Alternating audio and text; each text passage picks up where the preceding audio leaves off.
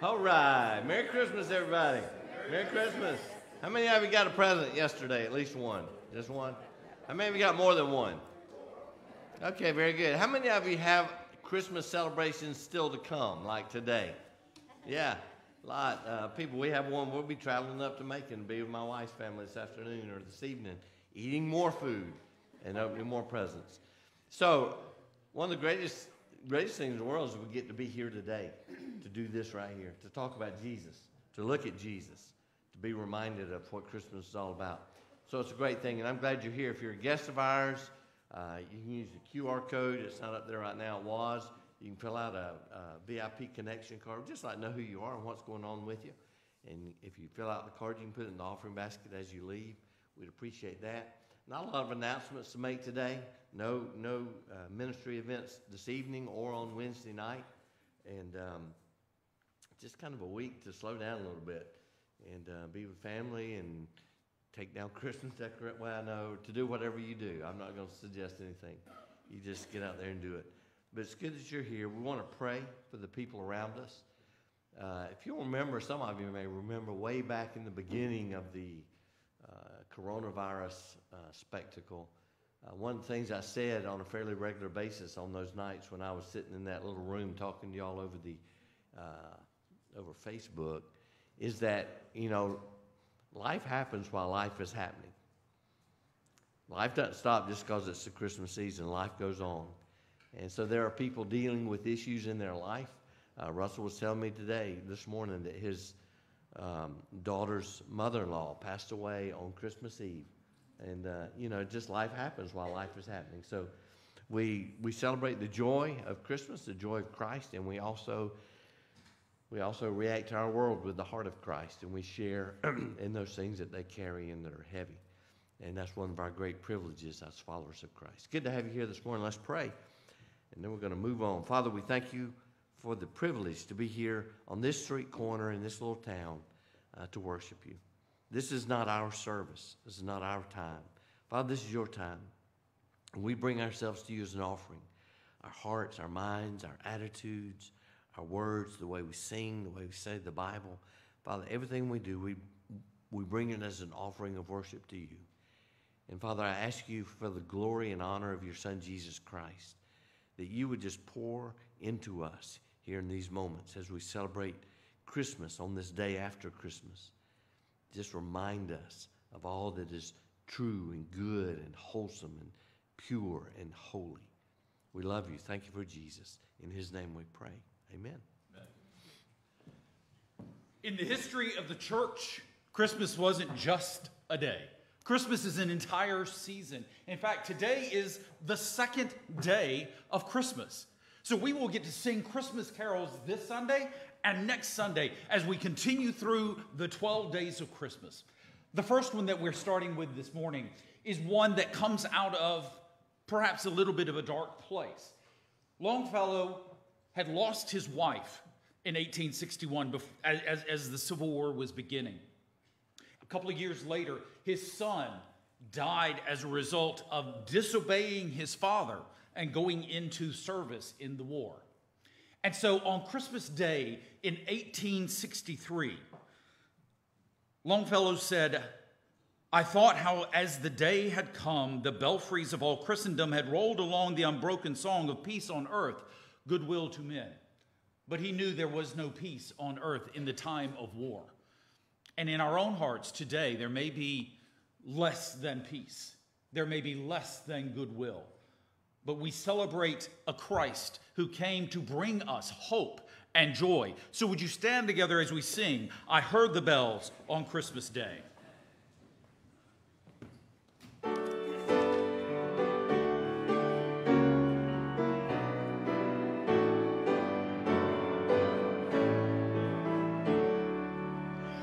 I heard the bells on Christmas Day, their old familiar carols play, and wild and sweet the words repeat of peace on earth, goodwill to men.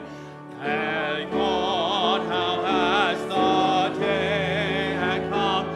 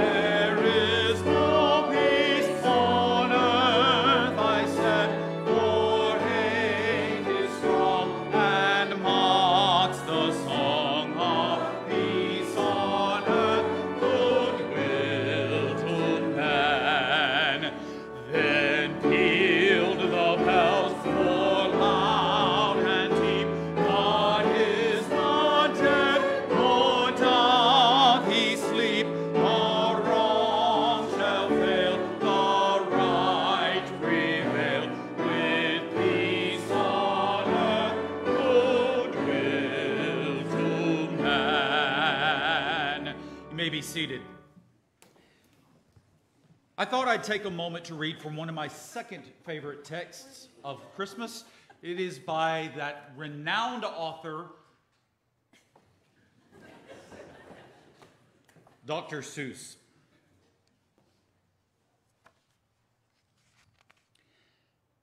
Toward the end of the story, as you may remember, the Grinch has stolen all of the presents, all of the food, all of the decorations, because he wanted to stop Christmas from coming.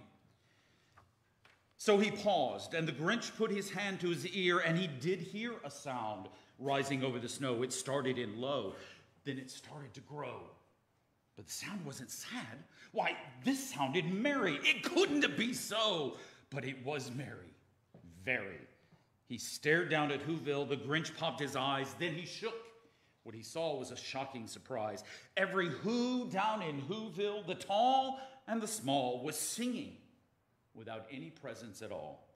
He hadn't stopped Christmas from coming. It came. Somehow or other, it came just the same.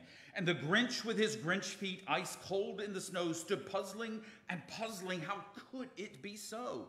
It came without ribbons. It came without tags. It came without packages, boxes, or bags. Then the Grinch thought of something he hadn't before. Maybe Christmas, he thought, doesn't come from a store. Maybe Christmas, perhaps, means a little bit more. And what happened then? Well, in Whoville, they say that the Grinch's small heart grew 3 sizes that day. And so with the Who's and with the Grinch, we continue our own celebration. We sing together, Fahu Fores, Dahu Dores, welcome Christmas. This is a blessed and glorious time for us to sing. So would you join as we sing a medley of O Little Town of Bethlehem and Away in a Manger?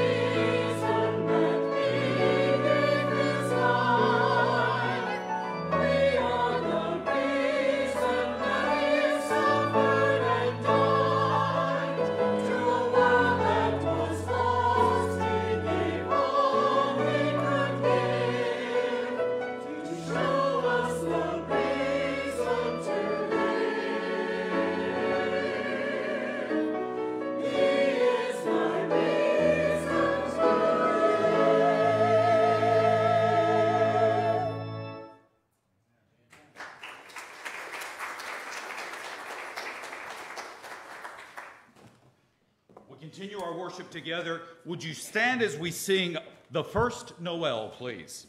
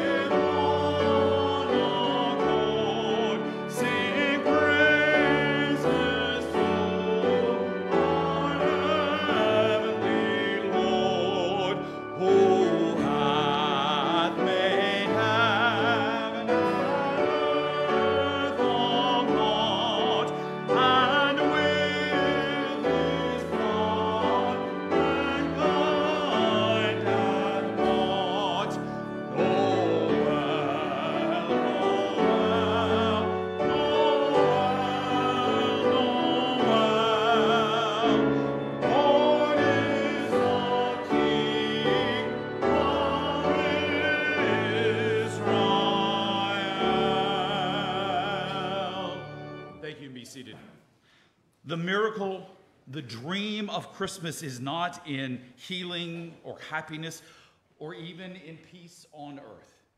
The true miracle is when we allow the life of this tiny babe to become incarnate in our lives. We make this Christmas thing last. Here now as Katie leads us in worship.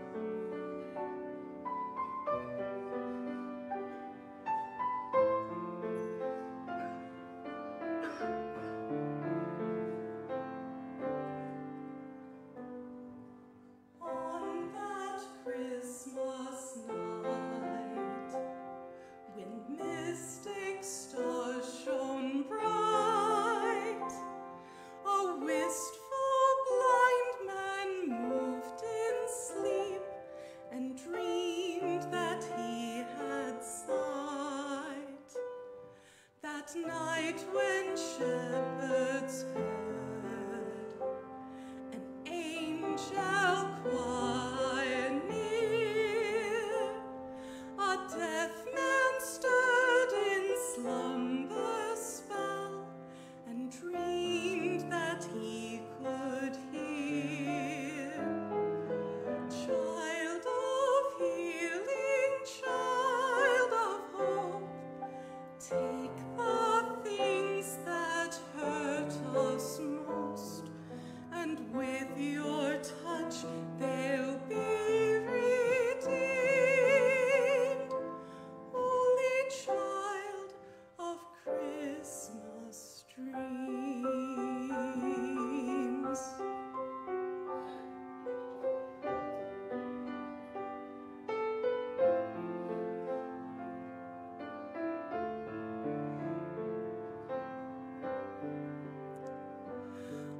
that night in cattle stall, a king slept through the cold.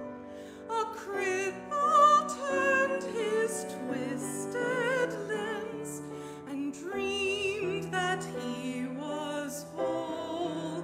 He dreamed that night when o'er the babe young Mary rose to lean. A loathsome leper smiled in sleep and dreamed that he was clean. Child of healing, child of hope, take the things that hurt us most, and with your touch they'll be redeemed. Holy child of Christmas, dreams.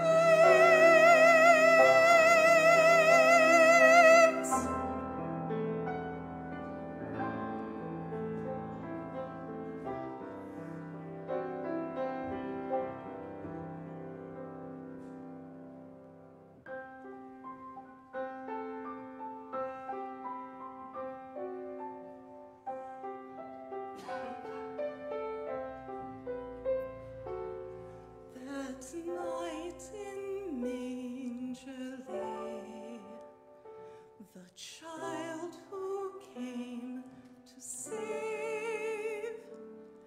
A man moved in the sleep of death and dreamed there was no grave. Child of healing, child of hope, take the things that hurt us most, and with your touch they'll be redeemed. Holy child of Christmas dreams, holy child of Christmas dreams.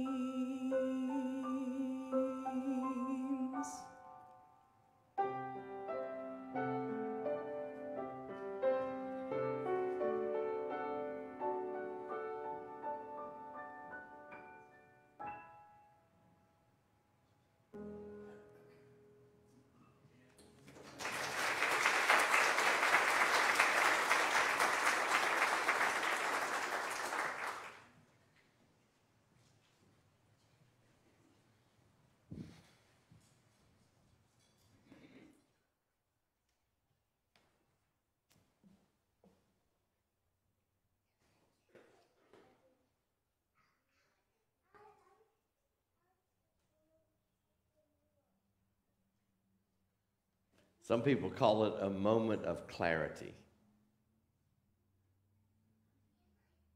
I think for those of us who know Jesus Christ as our Savior, we would call it a moment of revelation or a moment of discernment, a moment when God speaks to us. But there are those moments in our lives where we just know in that moment we got to do something.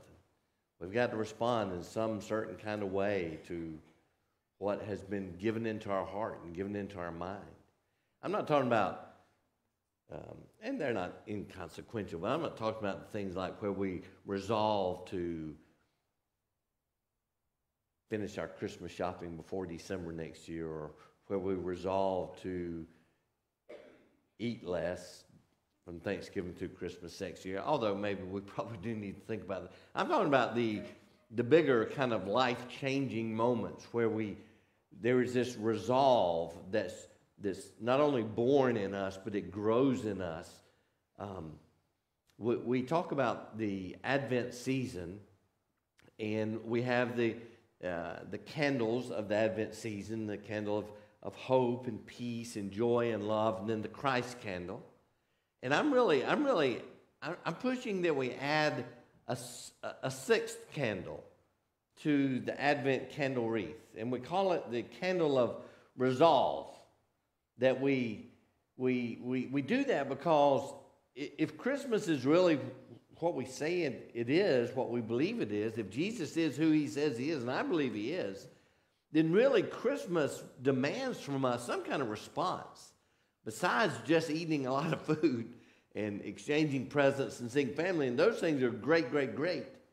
But there is a bigger response that Christmas calls for from us. As a matter of fact, that's the invitation of Christ always to come. Come to me, all you who are labor and you're weary, you're weighed down. Take my yoke upon you. Respond to me. To all who receive me and believe in my name, I give you the right to become sons and daughters of God. Respond. So, I look at Christmas, and it's one day in the review, which means it's how many days till Christmas? There you go. It's coming downhill fast. It'll be here before you know it. Resolve, if you were to look up that word in its verb usage, it means to decide firmly on a course of action. As a noun, a firm determination to do something. I think the candle of resolve would be how it is that we come to the place where we make a firm determination to do something, to respond in a specific way to this incredible story of Christmas. Resolve. I want to show you in Scripture an example of resolve. Can I do that? And then we'll move on. But it's not a Christmas passage, okay? Although the whole Bible is a Christmas passage in the bigger sense of the word. But in the Gospel of in the Gospel of John, chapter 8, there is this encounter between Jesus and a woman. It's a very familiar story, and we're not going to break down the story in terms of studying the entire passage because that's not the point that's on my heart to bring to you today. But there's really one thing I want you to see. We kind of got to read to get to it. John chapter 8, verse 1. But Jesus went to the Mount of Olives, and early in the morning he came again to the temple, and all the people came to him, and he sat down and he taught them. And I look forward to heaven one day. When Jesus is just going to come sit down in the middle of us and teach. He's just going to talk. And we get to talk to him about all the things that we want to know. And he's going to have every answer. Every answer. And he'll be able to explain it perfectly. And we'll be going, oh, well, okay. Well, verse 3, the scribes, the Pharisees, they brought a woman who had been caught in adultery. We know this story. Placing her in the midst. And the sense of the Greek texting here is that she literally had been caught in the bed, maybe even just wrapped up in the sheets and brought out there in her shame, thrown down there in the middle of all these people. And they said to Jesus, Teacher, this woman has been caught in the act of adultery. Now in the law, Moses commanded us to stone such a woman. What do you say? This they said to test him, to trap him, so to speak, that they might have some charge to bring against him. And so Jesus bent down and he wrote with his finger on the ground. We can learn a lot about Jesus right there, about how to handle adversarial moments. And sometimes the best thing is to not say anything at all, at least immediately. Verse 7, and as they continued to ask him, they kept what he said, what about, egging him on. He stood up and he said, well, okay, let him who is without sin among you be the first to throw a stone at her. What a wise answer. And once more he bent down and he wrote on the ground. But when they heard it, they went away one by one, beginning with the older ones, and Jesus was left alone with the woman standing before him. And Jesus stood up and he said to her, Woman, where are they? Has no one condemned you? She said, No one, Lord. And Jesus said, Neither do I condemn you. And then it's this very last part I want to focus on. This is resolve right here. This is a moment of clarity. This is a moment where this woman can either allow this growing resolve, this firm determination to do something, take root or not.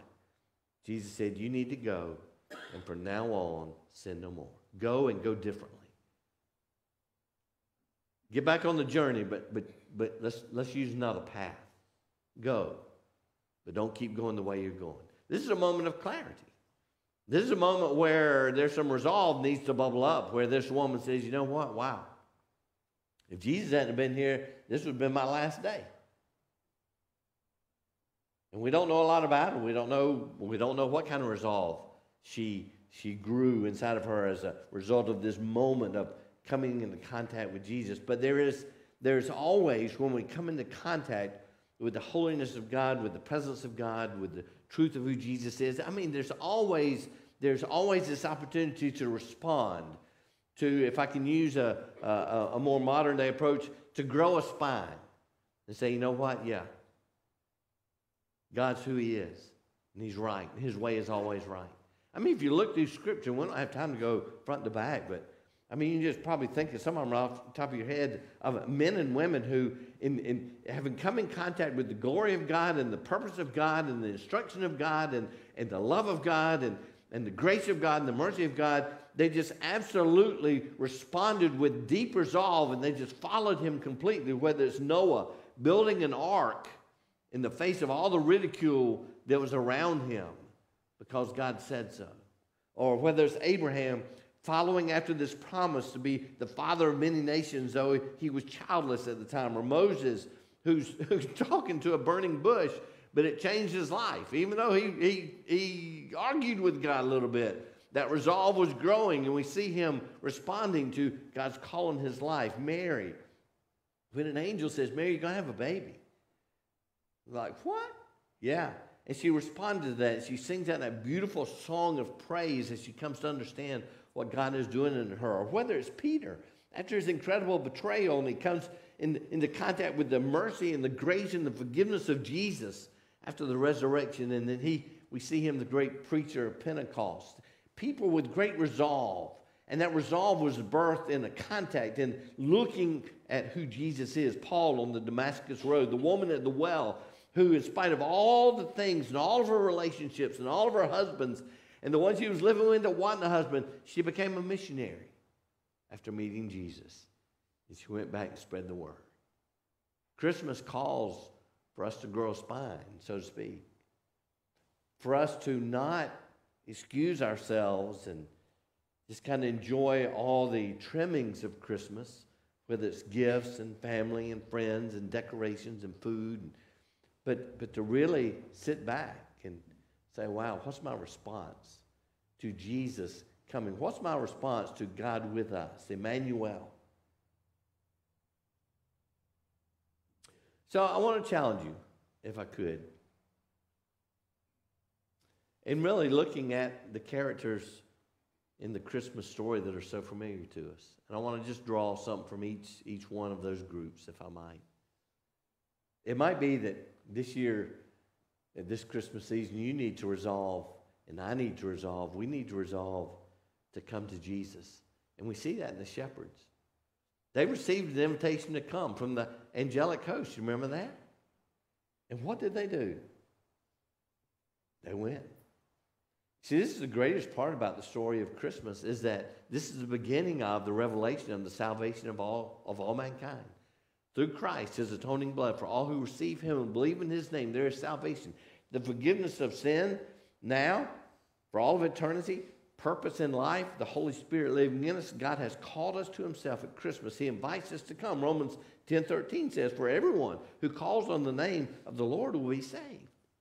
And there are probably some people sitting in this room or watching online that, though you know the story of Jesus, and you know what Christmas is about, and you know the story of Easter, and you've been in Sunday school, and you've been in vacation Bible school, and maybe you had a grandmother that talked about the Bible a lot while you were around, or a granddaddy who read, or parents, you have never come to the place of surrendering to Jesus Christ, of answering his invitation, of coming to him and bowing down. My friend, listen to me. I love you so much. I'm thankful for every present you got and every bit of food you ate and whatever you got going on. But I want to tell you something. If you die and leave this world without knowing Jesus Christ as your personal Savior, that's bad. Christmas is about a Savior. Christmas is about one who came to live among us, and he invites us to come to him, to come and to bow down, to surrender, to confess our sins. I know of some right now that I'm in conversation with different people, different places. And we're in this part of the conversation about Jesus right now. Preacher, I just don't think I'm quite ready yet. I'm like, well, what do you mean you're not ready? You were born in sin. You were ready from the day you were born. You needed Jesus. No, I just got to get my life straightened up, cleaned up. And I'm like, okay, you're never going to come to Jesus if you wait till you get your life straightened up. Because you can't get your life straight apart from Christ. It's just be a constant thing. I don't know how many of you in this room had multiple children growing up in your home or grandchildren. We had 3 boys, about 16 months apart, give or take. And I'll tell you what, you could not get one area of our house clean and move to the next room, but what, the room you just left would become a battlefield. I mean, it was just obvious that something had died in there. A bomb had gone off. And so you finish this room, you go back over here. And those little buggers would go to another room, pulling out stuff. Children do that kind of stuff. And that's kind of how it is. If you're one of those people that's like, I can get my life straight, and then I'm going to come to Jesus and surrender to him. I want to tell you, you'll never get it straight. Those rooms you can't do it. It's all about surrender. It's about bringing your life, the good, the bad, and the ugly, bringing it in there and saying, God, this is all I got, and it ain't nothing. But you say you love me, and I believe that because I believe you are who you are. I give you my life. Would you come? Would you come? Forgive me of my sins. Live in me. Father, make my life an offering to you. Man, Jesus will move in. He loves you that much. That takes some resolve. It's hard to admit you're a sinner. It's hard to bow before the King and say, I have sinned against you. I confess that. I agree with you, Jesus. I need a Savior. I give you my heart. Maybe some of us in here need to look at the wise men in the Christmas story, and we need to develop a little bit of a resolve to let go of, to surrender the baubles, the fake jewelry of this world, and instead search after the riches of knowing Jesus Christ. I'll tell you, looking around, more and more, especially here in America, because this country is so blessed in so many ways, but man, I just see that a lot of times Christian families and couples, and I see it in young ones coming up sometimes, that they're losing sight of the glory of Christ in their life in their pursuit of the things that this world says you got to have. And they're important. And that give you status or that promise to bring happiness. We need to come to the place where we realize that we're just pilgrims passing through. There's nothing permanent in this world. There's not anything wrong with fun stuff or good stuff or having this or having that. But man, when that becomes the pursuit of our life, the goal of our life, we've missed it. In Matthew 16:26, the Bible says, what's the profit of man if he gains the whole world, but he forfeits his soul? What will a man give in return for his soul? In Matthew 6:19, don't lay up for yourselves treasures on earth where moth and rust destroy and where thieves break in and steal, but lay up for yourselves treasures in heaven where neither moth nor rust destroys and where thieves do not break and steal. We see the Magi, when they came and they found Jesus in the house, his glory and his majesty and their understanding of who he was, it brought upon them this resolve that, all these treasures we carry, they really are of no value to us in the face of Christ. And what did they do? They gave. They let go of that because there was nothing compared to bowing before the King of all kings. Jim Elliot made one of the great statements about pursuing Christ and the riches of his grace that's ever been made out of human lips, when he said, he is no fool who gives what he cannot keep to gain that which he cannot lose. Maybe our resolve needs to match out of the wise men, where we realize maybe we're holding on to the treasures of this world a little too tightly. And we're missing the riches of the grace, the supernatural working of the power of Christ in us.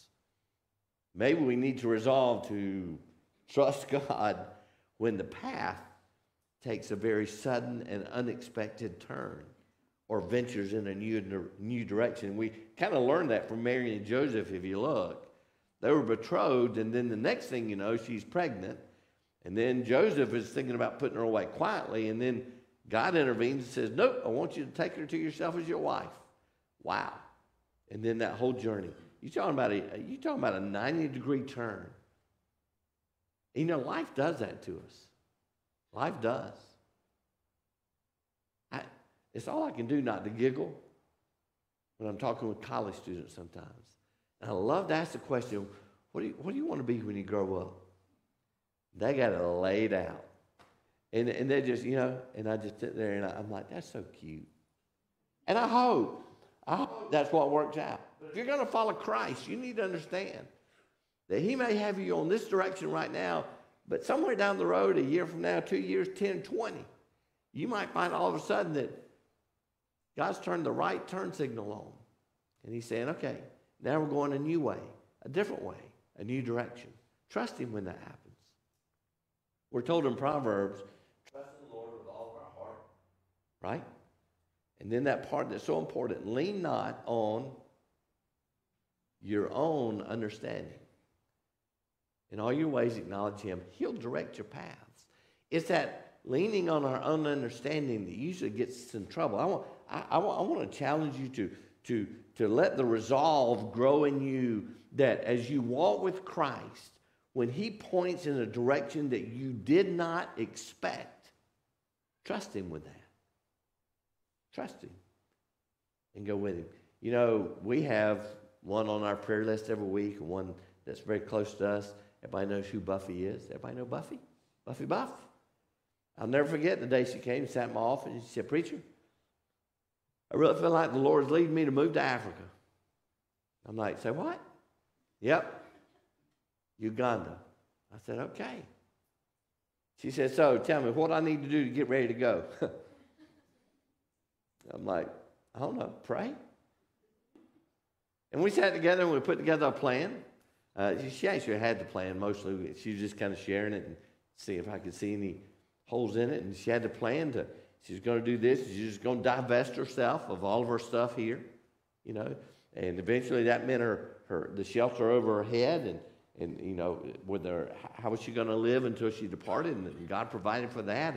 And she went, and she's been over there now for several years. And she comes home, we get to share with her. She hasn't been home in a while, but hopefully soon she will be. And there's a lot of people, Kevin, are you in here? How old was she when she went over there? Not to put you on the spot or anything. How many years younger? She was in her mid-50s, I'd say. There's a lot of people in their mid-50s, they're assuming that they're set on their life's trajectory, that their path is good. And there's a lot of people in their mid-50s, if God said, okay, right turn, right here, right turn, we're going in a different direction. And a lot of us would say, no, I don't think so. I mean, God, just 8 more years and I'll have full retirement here and I'll be able to draw this much money. And and sometimes God says, trust me, I'm your best retirement plan you got. But that takes resolve. It takes the spine to trust God when the path all of a sudden goes in a different direction than you were expecting. And then finally, I would just encourage you to have a firm determination and resolve here in the days after Christmas and as we head into a new year to intentionally seek his presence every day. Not just with a quiet time. You need to have a quiet time every day. Spending time in the Word of God, just having conversations with God. But outside of the closet, outside of your prayer room, to set your heart on the Holy Spirit frequency, if I can put it that way. To just have a sensitivity to his activity and his presence and his speaking. To know his voice. To recognize the way he nudges us with this Holy Spirit all throughout the course of a day. To resolve to be very sensitive and thoughtful and intentional. God, I want to be everywhere you are. And I only want to be where you want me to be. God, I just want to go with you. In my own life, I go through these seasons where I really feel like I need to sharpen those senses. I mean, and you might sit there and say, that's kind of ridiculous, Keith. Well, when you're simple-minded like me, sometimes you just got to do stuff like this. But I mean, there are times when I feel like I've kind of gotten hard of hearing, and I really need to be reminded of the promise of his presence in my life. And so I'll go through days where everything I get ready to do, I'm like, God, where do you want me to go eat lunch today? Where do I need to go eat lunch today so that I'm crossing paths with the person that you got out there for me to talk to? God, I only want to eat wherever. And you know what? There have been times where it pops into my head, go to Subway. And I go to Subway and I run into somebody and we end up having a 30-minute talk right there about Jesus and about hope and about forgiveness or whatever it might be. There's other times when I think it's kind of God's kind of saying, wherever you want to. Your choice. You go anywhere. I'll be there with you. Driving where I start, I look around and say, who can I pray for? I can pray for that person that's driving in front of me. And not because they cut me off and I'm mad at them. Just pray for them for God's blessing on their life. Learning to get tuned back into how God works around us and in us, and to say that prayer before I go to see somebody at their home or take that phone call where, God, I have no idea what this phone call is about, but I just pray for wisdom to how to respond. And Father, if I just need to be silent and not say anything, give me the wisdom to be silent. Practice the presence of Christ. Seek the presence. Recognize his voice. Recognize the way he nudges us. The psalmist tells us in Psalm 139, verse 3, look, you've searched out my path, my lying down. You're acquainted with all my ways. Verse 7 of the same psalm. Where shall I go from your spirit? Where can I flee from your presence? Nowhere. All through there, there's nowhere I can go you're not. So, man, that means he's with me all the time because of the Holy Spirit of Christ living in me. And that's one of the great promises, by the way, of the Great Commission. We're told to go and make disciples of all the nations, and baptizing them in the name of the Father, the Son, the Holy Spirit, and teach them all things that Jesus has taught us. And then in verse 20, what does Jesus say? And remember this, I am with you to the end of the age. I'm right there with you. My wife, bless her heart, mostly because she has to be my wife. There are times when my wife, in her graceful way, will say to me, we'll be sitting on the couch together. And she'll say, where are you? And of course, there is that male side of me that is, baby, I'm sitting right here next to you. I usually can't stop myself before I say something smart like that. And she goes, I know you're right next to me, but you're not with me. Where are you? She's asking me what has taken me away from her presence, even though I'm right there next to her. And I wonder how many times in the course of a day the Holy Spirit would need to whisper in our ears, Keith, where are you? You remember I'm right here with you. I'm right here. What's gotten you so distracted that you've missed my presence?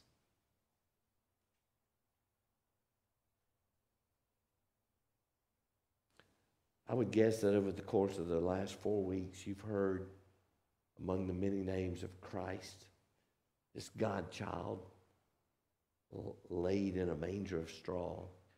You've heard many of his names, Prince of Peace, Wonderful Counselor. But maybe the one you've heard more than any of the others outside of the name Jesus is that name Emmanuel. And that name means so much to us at Christmas because Emmanuel means God with us. God on the couch of our life with us. And he loves you so much. Resolve to seek out his holiness and his presence in your life. So as we close our service today, I'm going to ask you to remain seated. We're going to turn the lights down in the house. And I want to leave you with a thought. It'll be up here on the screen. And when this is done, we will be dismissed. And we will go and continue the Christmas celebration. The 12 days of Christmas. March on. Listen to this great encouragement as we get ready to leave this place. Jeff, go ahead.